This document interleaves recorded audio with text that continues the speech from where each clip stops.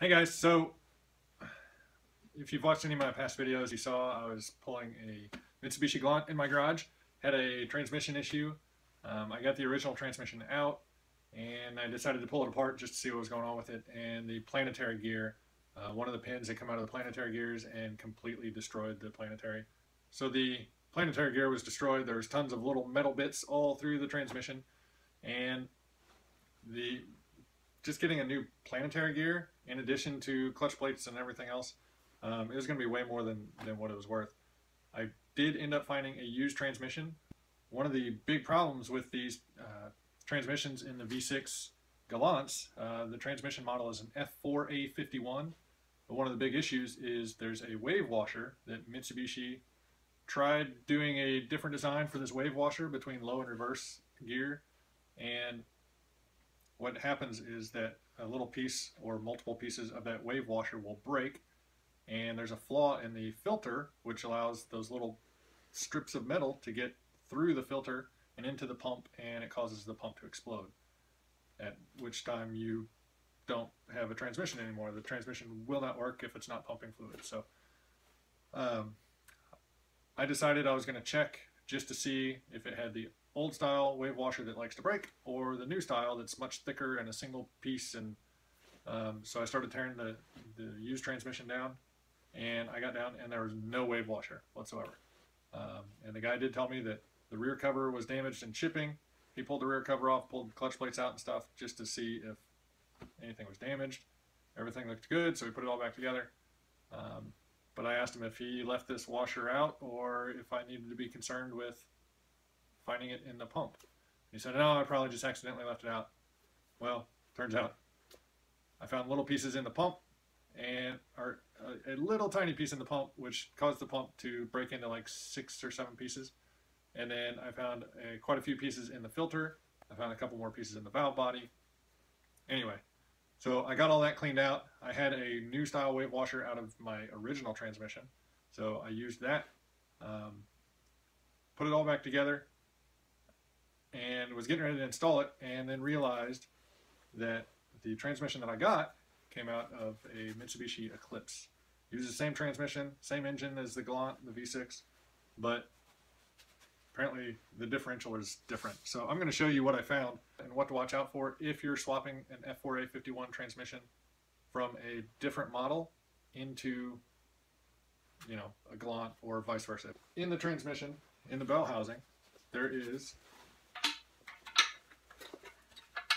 this goes on like so. You can see right here, this transmission had this little plug in it. Well, this plug is where a speed sensor goes. So I removed this plug and I went to drop the speed sensor down in there, and I noticed that on the differential, this is the differential that was in there. The speed sensor has a gear on it that's supposed to mesh with a gear that's right in this area. Well, you can see this one has no gear. It's a nice smooth surface. It's not going to engage any teeth on a speed sensor, where my original differential, you can see these teeth here. So me thinking, everything's the same, I'll just throw this one in there, put it in, bolted the bell housing back on, got it all sealed up, put the transmission in the car, and I went to drive it, and I didn't even hardly get out of my driveway, and it was making the worst, kind of sounded like a baseball card in bicycle spokes sound, if you're familiar with that.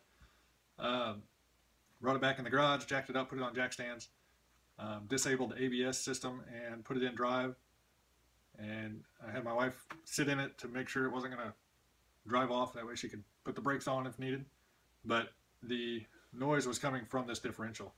So what it is my original transmission had 200 and some odd thousand miles on it, and this used transmission supposedly only has about 95,000 miles. So I've got this gear here that meshes with this gear. In this transmission, this has 95,000 miles. This has 210,000 miles. So there's a little bit of difference in wear. I didn't think anything of it, but it's definitely an issue. So I'm going to show you. I've got gloves on just because there's some sharp edges here, but just turning this by hand. I've got the shifter in neutral.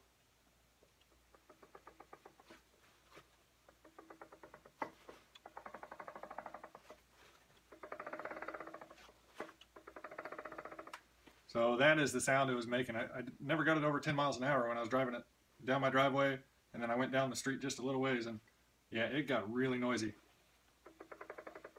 And I never even thought about the difference in wear between the two. So I'll throw this one in here. This is one that only has 95,000, and we'll test it out.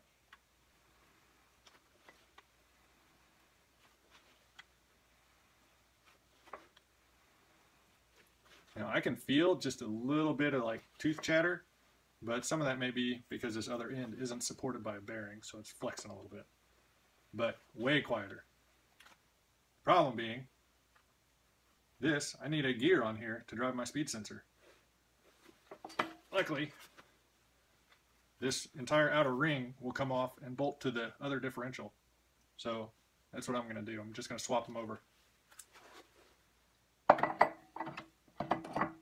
But anyway, guys, just something to keep in mind if you're swapping an F4A51 transmission from one year make model to a different year make model.